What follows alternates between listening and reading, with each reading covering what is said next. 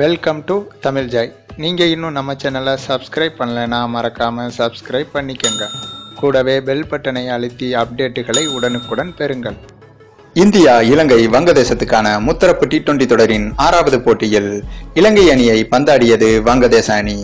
இந்த போட்டியின் இறுதி கட்டத்தில் 2 பாலுக்கு 6 ரன்கள் எடுத்தால் வங்கதேச அணி வெற்றி என்ற சூழ்நிலையில் இருந்தபோது வங்கதேச வீரர் மகமதுல்லா 6 அடித்து வங்கதேச அணியை ஜெயிக்க வைத்தார்.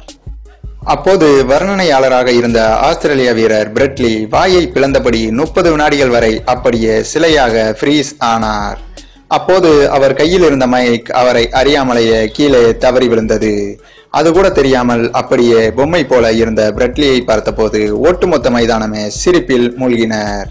அது மட்டுமில்லாமல் இந்த போட்டியின் இன்னொரு கட்டத்தில் இலங்கை அணியின் கை ஓங்கி இருந்த போது இலங்கை வீரர் ஒருவர் பாம்பை மயக்குவதற்கு மகுடி வாசிப்பது போல செய்கை காட்டினார்.